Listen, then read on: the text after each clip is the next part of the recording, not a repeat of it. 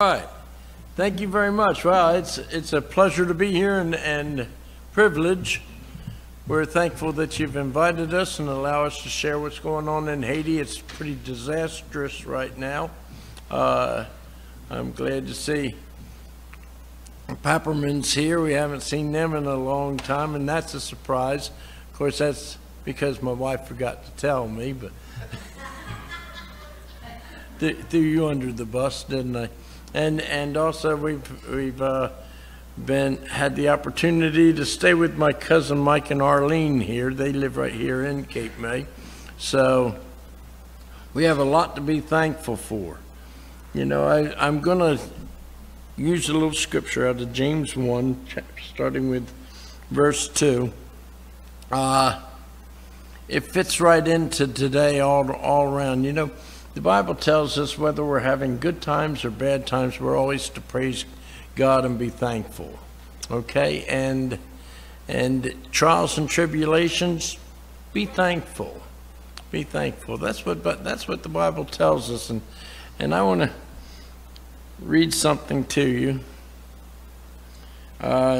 James 1 verse 2, it says, "Count it all joy, my brothers, when you meet trials of various kinds, for you know that the testing of your faith produces steadfastness." And obviously I got into a different area. This is your phone, isn't it? It says something a little different.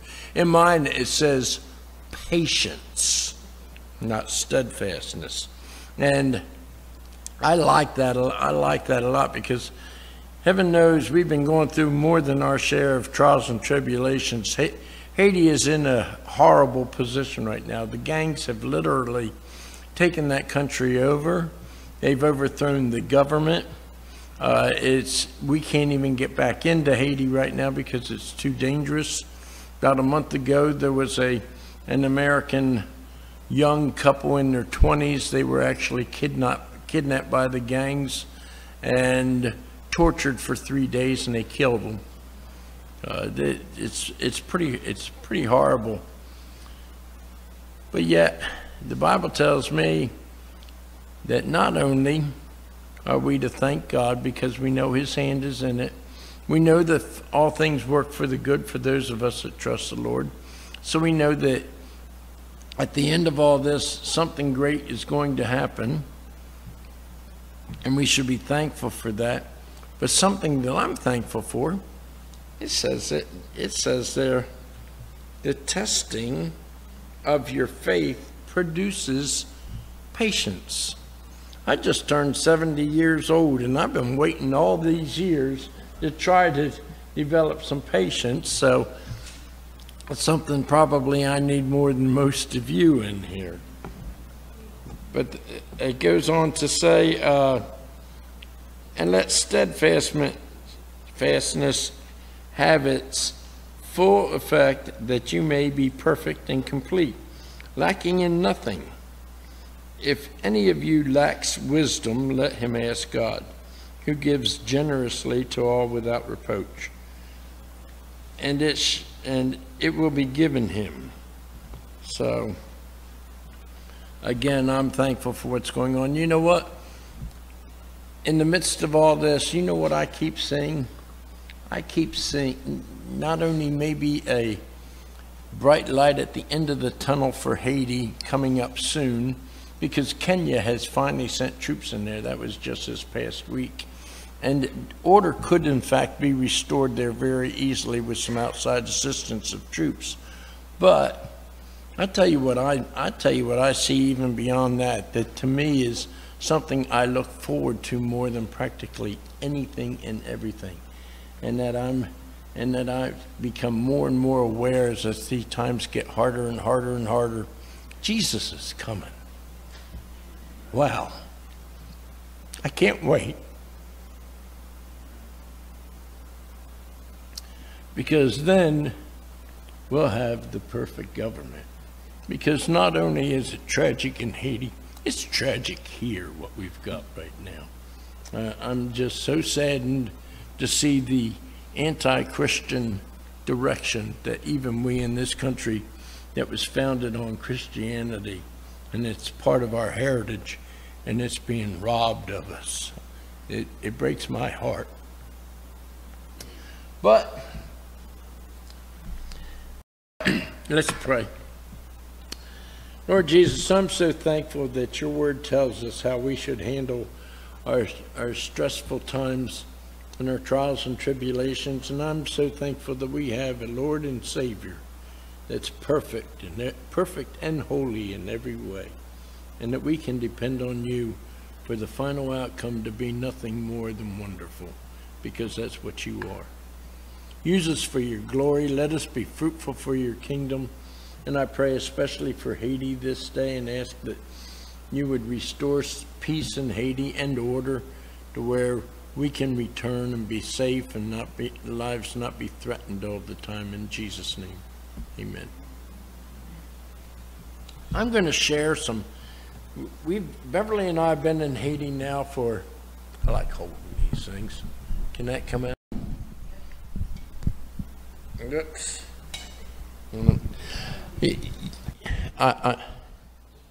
Oh, okay. Wow. I admit that I'm not good with technical devices and computers and all that, but now I really feel just downright ignorant.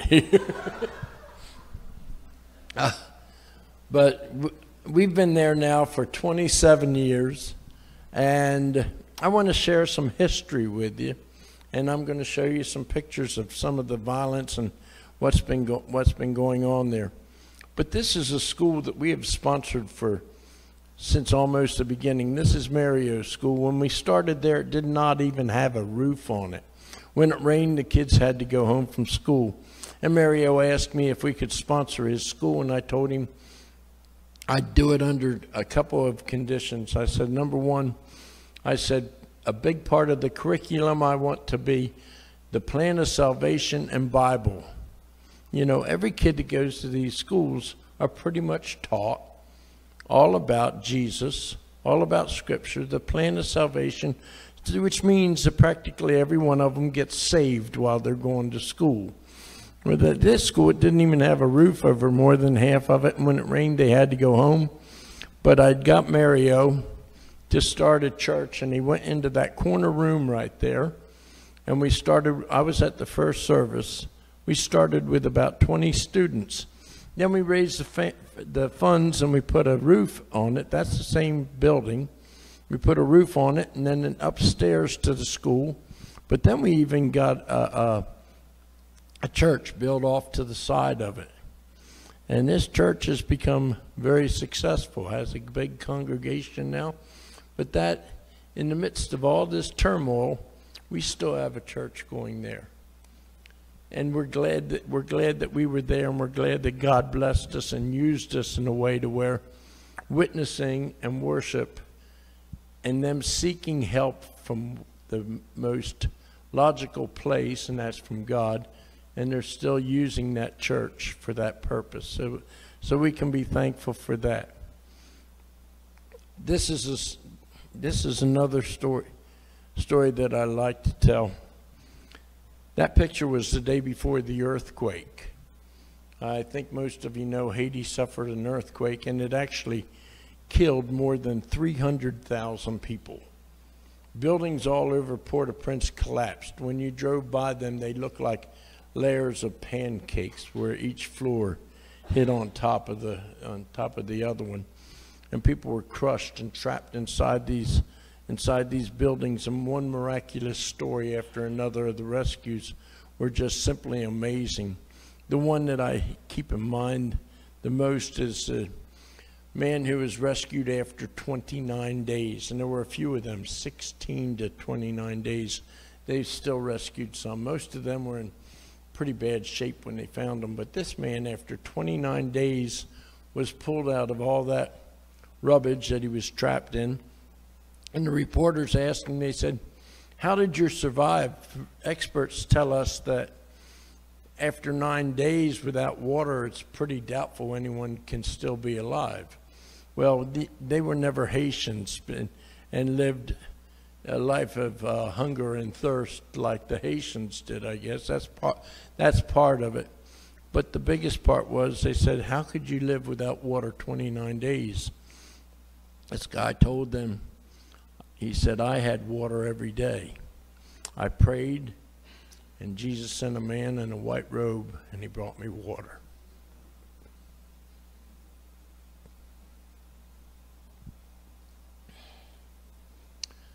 A lot of people, when they hear that story, I mean, this guy could actually talk. A lot of people, when they hear that story, they don't believe it. There's no way. There's no way. But I've been doing this work long enough now, especially in Haiti. I have witnessed the fact that there's nothing impossible with God. That's my point number one. My second point is, I'm not stupid enough to argue with a man that's been buried for 29 days. So, anyone bold enough to do that, fine and dandy. But we went down to the port in Port-au-Prince to pick up that tractor. I had 5 college students from Pennsylvania with me. And they were on, that tractor was on a container, and the tractor was still half loaded with a bunch of supplies, but we couldn't get them out that day, and I wanted to do it all at the same time. They said I had to come back the following day at 8 o'clock, and I argued with them. I wanted to come at 10 o'clock because 8 o'clock meant I had to get up at 4 o'clock in the morning and get 5 college kids up at 4 o'clock in the morning. But we all made it down there the next day to pick up the rest of the stuff. We got all that stuff loaded into the truck, and we made it back to my house. That was the day of the earthquake. We got to the house, and we were there about a half hour, and the ground started shaking. Then it started lifting me up and down like this. I'm looking at my house doing this, and I looked over at Bev. She was on the steps. It only lasted about a minute. I said, I think that was an earthquake. And then we got all the reports in from Port-au-Prince, and there were thousands of people trapped and killed and squashed in these buildings, and the final count was about 300,000. But if we had gone to Port-au-Prince that morning when I wanted to, that earthquake would have hit while we were right there. And at this port, I remember Anderson Cooper was doing reporting all over Haiti and Port-au-Prince, and he showed video of this same place and said everyone there had been killed. I thank God for that one a lot. I've lived a full life, but I had 5 college kids with me, and God brought us home safely just before it happened. This is Galen. This is a long time ago picture. Galen had this little boy out of wedlock. His name was Winair, and she died of an infection. And he was only about 3 years old. You dig going? That's him. He was 3 years old when his mother died. And I got this picture of him so I could find him a sponsor for $25 a month. Knowing that he was an orphan, his grandmother was going to have to raise him. She couldn't afford it. And he'd need money to go to school. So we got a sponsor for $25 a month to sponsor him. We've sponsored him for many years. This next picture uplifts me to the utmost degree. Go ahead. That's him. 24. Good Christian. Good young man. Strong, good looking. You have any idea how uplifting it is to have been working there this long and be able to show kids that our ministry has been able to minister all these years? And we have a lot of sponsors in here that sponsor kids in Haiti right now. And I just want to share with you. Those are the results. thank you, thank you, thank you. Go ahead. These are I'm not going to tell too many old stories because they take too long. But I'm going to show you what's happening in Haiti. The gangs have taken over. They've killed the president. We had a very close friend, Andre Rigal's brother. He was the head commissaire, which means he was the #1 police officer of all of Haiti. Ran the police academy, and the gangs cornered him at the entrance of the police academy in Port-au-Prince and assassinated him. That was done this past year. They burned tires in the streets. They blocked traffic. They threatened people coming through. They kidnapped people. Our #1 employee in Haiti, his name is Smith.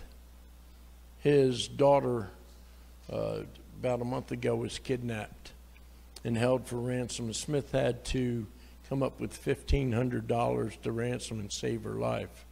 And I'm trying to raise a little bit of money to help him out because he had to borrow that money to get his daughter out of ransom, and he didn't have it. But they threaten to kill people. They go to their houses. They make them pay rent or set their houses on fire. Our police department in Moe, most of them have been run off. The gangs actually outgun the police in Haiti right now. And our station, all the officers were run off, but you can see that was some police officers trying to restore some order. This is a man that's, they tried to collect rent, and when he couldn't pay, they burnt his house down. And that's being done all over the place. A lot of them will try to take pieces and parts of their burn-up house and put some makeshift stuff together. There's a lot of injuries going on with this, too. They're taking people out of their vehicles, beating them up, throwing rocks at them, shooting them. A lot of shootouts now. We had this going on during the earthquake a whole lot. We had these tent communities because people lost their homes. Well, they're back again. The tents are back again right now because the gangs are burning their homes out. But this still goes on. And this is a legacy that God saw to it that we were successful at. And that was planting churches there. And again, when times are this tough, the Haitian people have turned to their Christianity. And a lot of people will ask me, Haiti was founded on voodoo. And it's, even though it still exists, Christianity has grown in Haiti now to where Christianity has doubled voodoo. And I'm so proud and happy with that, with all that. In fact, every day, not only in their private mission schools, but also in their public schools, they begin their days with prayer and Bible study. I had a Baptist pastor, Haitian pastor, say to me one day, he says, "Isn't that interesting?" He says, "Our country that was founded on voodoo can do what your country that was founded on Christianity cannot do." And they start their days with prayer and Bible. That ought to cut every Christian to the bone because we let that happen. And I'm seeing a big anti-Christian move in our country still going on today. I wish we could be stronger and bolder and stand up against it because it's wrong. We need to get we're being robbed of our heritage, and we need it back today more than ever. But again, we're going to get it back pretty soon because I still say Jesus is coming. And it's soon. But I love this, to be able to look back at all these situations and see our Christian people praying and having church services and seeking God. Yeah, are there any questions?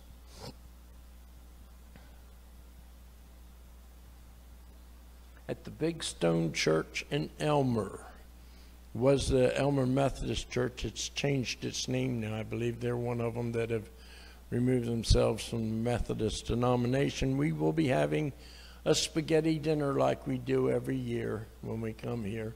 We'll have my spaghetti sauce, which is spicy and made with hot Italian sausage, and Beverly will make her spaghetti sauce. That's meatballs and hamburger, and we'll have a salad. But it's all good. You know, it's really funny. Oh, I don't eat that hot stuff, and I get that all the time. I love hot, spicy stuff. Well, what's really funny was, you know, I tried some of that hot, and the next year comes around. Each year that I've done this, we've done this, there's more and more of my hot, spicy sauce being used up. Okay, July 19th, John Spriggs, and I think y'all will have some flyers here that you can hand out, but it's July 19th. What time start? 5:30, I think it's supposed to start. Afterwards, anyone who would like to donate and bring a pie or a cake or whatever, we have a pie and cake auction at the end of the dinner, and that's a lot of fun. I need to start practicing my auctioneering. I used to auctioneer. Now I have congestive heart failure and a lack of air, so it's not as easy as it used to be. Not to mention, I didn't realize it before, but these dentures interfere with that too. I developed a little bit of a lisp with these dentures, and boy, it sure makes it rough to have a lisp and auctioneer. But anyway,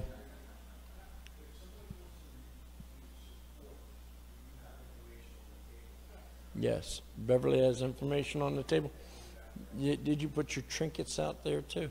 Yeah, we got some Haitian things out there. You can just make a donation if there's any of that you would like to take.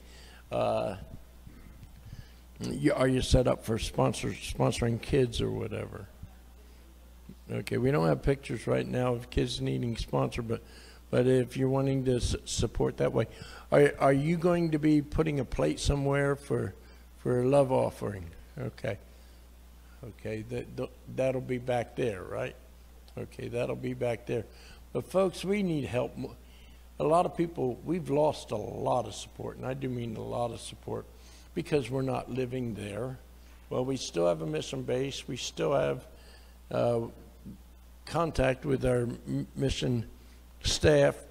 We still send money in, and it's needed more now than it has ever been. You've seen the devastation with some of these pictures, but we need help desperately with Haiti, and would appreciate any and all that you could possibly give. In fact, this month, my rent is due on my mission base. I have to pay, we pay twice a year on it, $2,000, and that's due right now. So if we could get any help at all, we appreciate it. But on top of everything, and most important, we appreciate your prayers. And that's what we need more than anything right now. So, yes, ma'am. Oh, okay. I didn't mention Wood. And everybody's, Wood is at Liberty University. After we left New Jersey last summer, he's always wanted to go to flight school.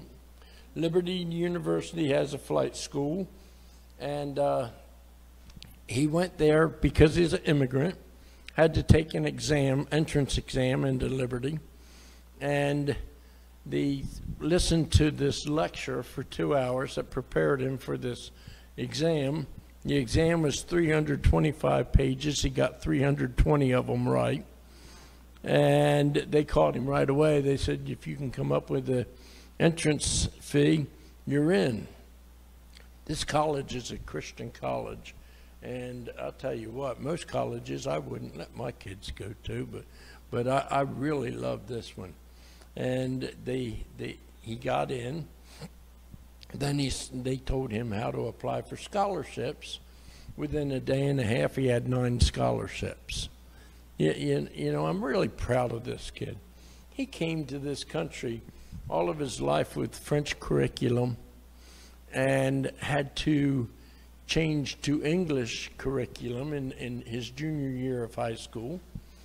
And I thought, this is going to be quite the adjustment. He was always real smart and top of his class in Haiti. I thought this would be real tough.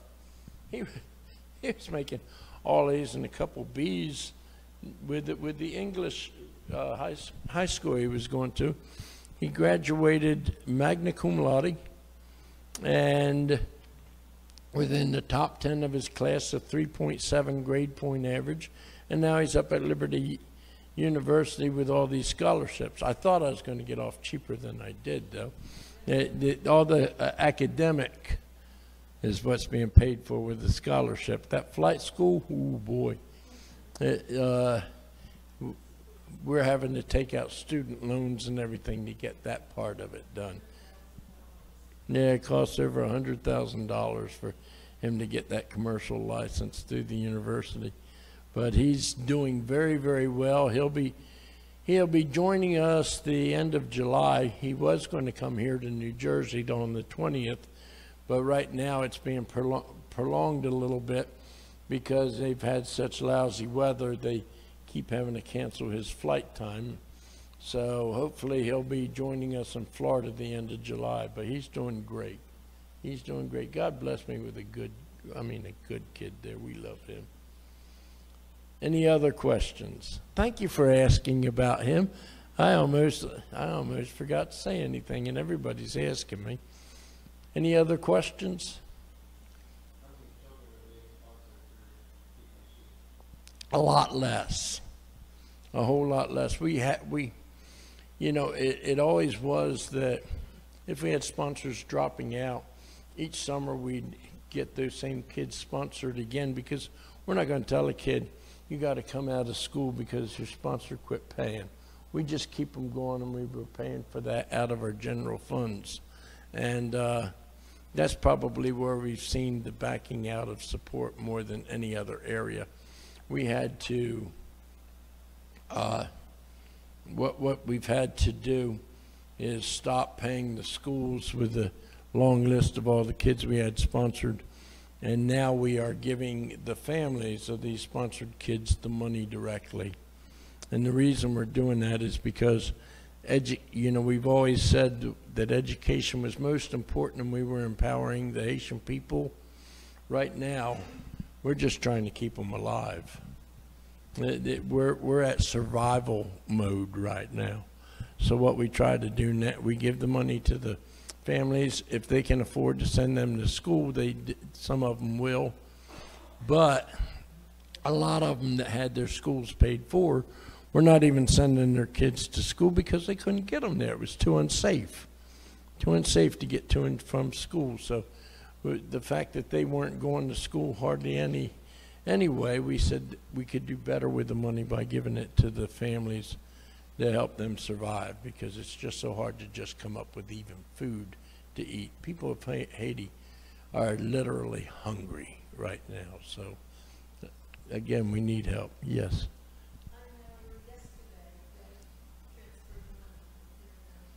Mm-hmm. Yeah, we still do. Yeah.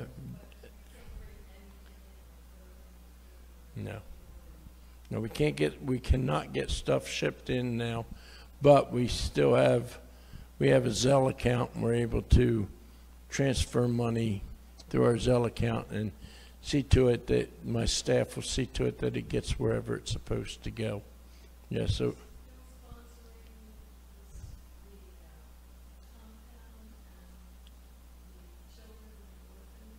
Yeah, we have 2 orphanages. One of them is McKendy's. He has close to 40. John Spriggs is very active with Harry Haberman with the other orphanage that our ministry and people donating actually built. Beautiful facility. And that one's very expensive. What have we got? 50-some kids in there now, don't we? Yeah, we've got 50-some kids in Junior's orphanage. Yeah, well, they have temporary. This facility's still there. but they had to temporarily move out of it because there were so many gang members living in that area that they were under threat, and the compound was being shot at with machine guns, and so we moved the kids out, and they're in another location in town that where Junior has family, and there was a home there big enough to where they could accommodate all the kids. But that's a temporary thing. We have every intention, as soon as this is cleared up and made safer, to move the kids back into this new facility that was built for them. To the clinic. Dr. Polte's clinic up on the mountain is pretty much closed down because Dr. Polte had a practice in Port-au-Prince and up there, and he can't get back and forth now, but he does from time to time. Yeah, it's not closed down. He still gets up there from time to time. We built a clinic. We built a clinic right up around the bend from our home, and Rebecca still operates a clinic in there. Yeah, she still operates a clinic in there. Any other questions? Okay. Did I fill up the time or not enough?